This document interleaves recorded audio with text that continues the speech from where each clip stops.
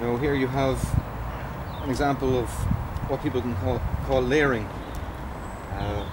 You have a branch from the older blackcurrant bush after being touching the ground, and now sprouts into a new blackcurrant bush that would be more successful transplanting than just a normal cutting off the branches when you're doing pruning. Pruning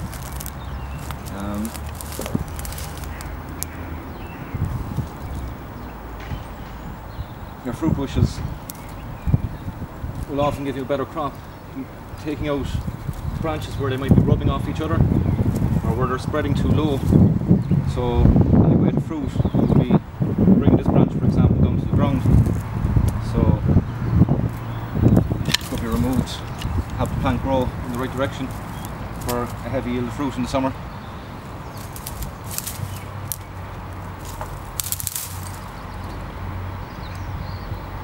Blackcurrants can be left to 3 main stems, so extra branches that may be crossing over each other and rubbing off each other will just lead to damaged plant tissue in the future.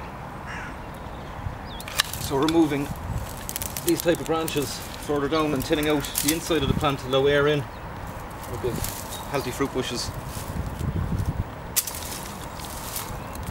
Also, when you've cleared some space,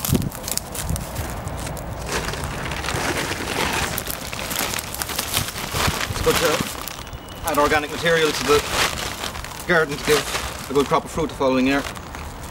And here I have a bag of horse manure.